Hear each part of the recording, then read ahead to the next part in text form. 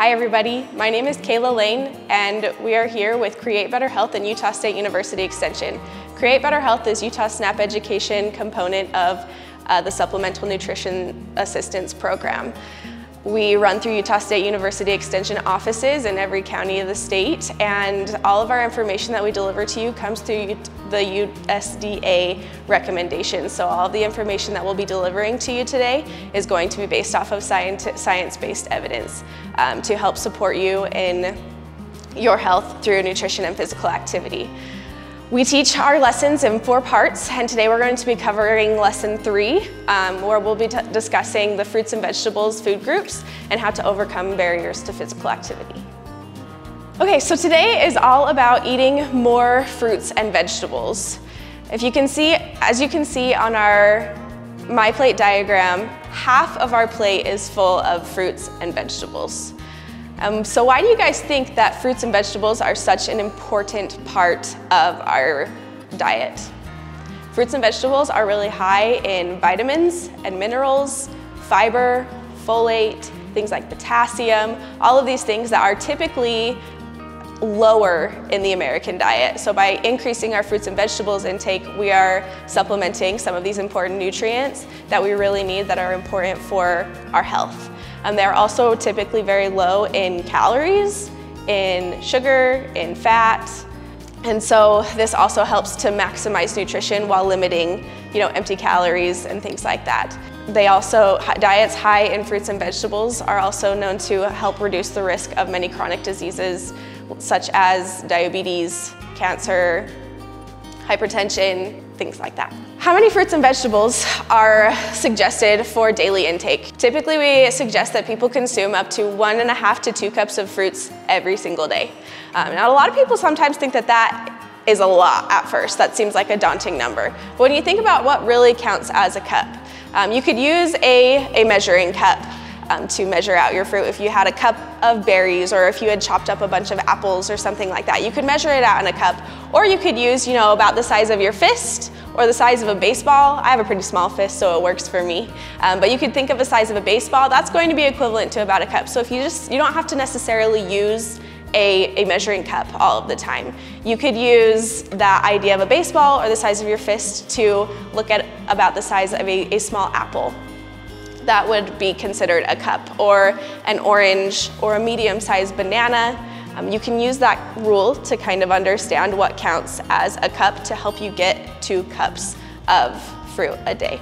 Now, there are many different ways that you can consume fruit. You can consume fruit whole, meaning that it is fresh or frozen, dried, or canned. All of these options are really great whole fruit options. They maximize the nutrition by minimizing additives such as sugars and things like that. So if you want to fill your plate with 1.5 to 2 cups of fruits, we would recommend that you choose fruits that are either canned, frozen, dried, or fresh. If you notice on the My Plate diagram, the vegetable section is slightly larger than the fruits section. So when we talk about servings and sizes of cups, we want to recommend for people to consume up to 2.5 to 3 cups of vegetables every day. You can use those same recommendations or tricks to measure out a cup using a measuring cup, the size of a fist, or a baseball for reference. So you could think of things like tomatoes. A medium-sized tomato might be considered a cup, or 2 medium carrots. When you're considering things like green leafy vegetables, the rules change just a little bit. Because green leafy vegetables have so much space and air and water between each piece of food, we typically will double the amount to be considered 1 cup. So 2 cups of spinach or lettuce, kale, any type of green leafy vegetable is going to take 2 cups of that to be considered a 1 cup serving. So in all, we want to encourage people to have 5 servings of produce every single day, up to 2 servings of fruit and 3 servings of vegetables. And so when you use your meal plans to plan out each of these servings, it really becomes a lot simpler to consume that much produce.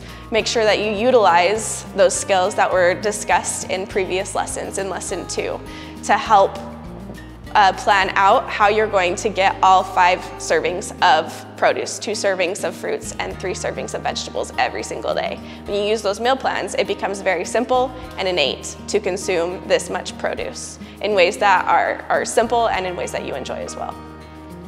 So the next section of our lesson today is going to be discussing overcoming common barriers to physical activity. There are so many different reasons why people have a hard time following through on their goals to be physically active. Many of these barriers come down to time, access, finding activities that they enjoy, having childcare. There's really just like a bunch of different ones that we could go over, and we could, you know, if we were in a class right now, we could go back and forth and talk about what ones that are holding you up individually and different things like that. But we're gonna come back to some of just the most common ones that I hear when I'm teaching these classes, person to person and in live time. Oftentimes, the biggest thing that is getting in the way of people following through with their physical activity is motivation. And the biggest recommendation that we have for that is oftentimes people will choose physical activity that they think they need to do instead of choosing physical activity that they actually enjoy. And when you are choosing physical activity that you don't personally enjoy, you are not going to have an easy time following through. That motivation is going to lack. You're going to have these barriers that stand in your way: time, energy, motivation, because it's not something that you enjoy. And so my biggest tip that I could give to you to overcoming barriers to physical activity is to choose activities that you enjoy. If you don't like running, like me, I don't enjoy running long distances, don't make that your goal to start. Choose something that you enjoy doing. It could be dancing, it could be biking, it could be, if you're limited on time, make it things that you're already doing. Cleaning around your house is a physical activity. It's going to increase your heart rate. It's going to get your body moving more. It could be things like parking in the back of a parking lot. That can also help you overcome barriers if there is a limit on time. It could be as simple as things like that, or if you enjoy doing certain types of physical activity like lifting weights, make what you enjoy your priority first.